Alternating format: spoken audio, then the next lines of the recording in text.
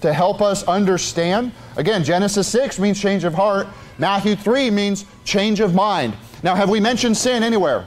Did the Bible say you need to stop sinning? Is that what the word repent means? No, the word repent means to turn or to change, to think differently.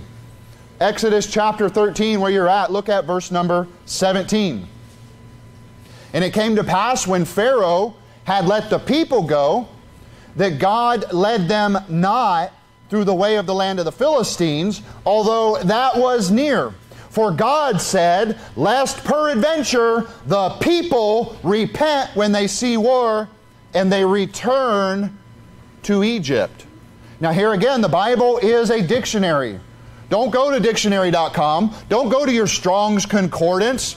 Don't use the app on your phone to learn what the Bible teaches unless you're just searching words. Because here, if you search the word repent, God changes His mind. The very second mention in the Bible, it talks about people turning, returning. They were going one direction, they turned around. Look, the other day I'm driving up this road, I'm going north, I repented, I turned around, I started going south. It didn't involve sin. I was not in sin when I was going north. It wasn't a sin for me to go south. So plain and simple, the word means here to return. So Exodus chapter 13, 2. So it's a change of heart, a change of mind, a change of direction. It's still not repenting your sins. The people that preach, you have to stop sinning to go to heaven, they are not saved.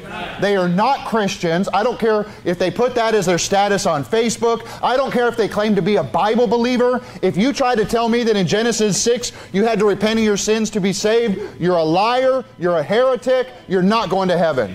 When you change the gospel of God and you try to make it work, well, at a different time, brother, you just don't know. Back then, that wasn't written for us. Hey, every word of God is for us.